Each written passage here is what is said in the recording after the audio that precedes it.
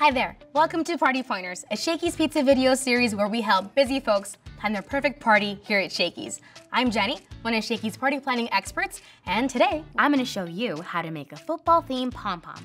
For this, you'll need 1 sheet of white cardstock, a roll of twine or string, double-sided tape, scissors, ruler, 10 sheets of 20 by 30 inch brown tissue paper. First, I'll make the laces of the football using cutout cardstock and double stick tape. There should be 6 seams on each side. Next, I'll stack 10 sheets of brown tissue paper and cut layers into them. This will help achieve the football shape. Trim the top 2 layers 5 inches on each side.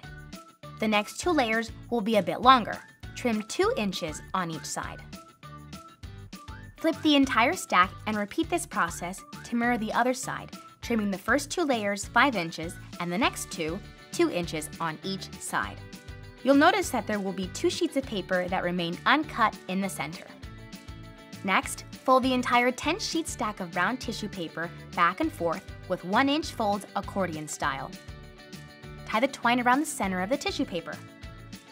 Now the fun part begins. Separate the layers by pulling the sheets toward the center to create a football-shaped puff.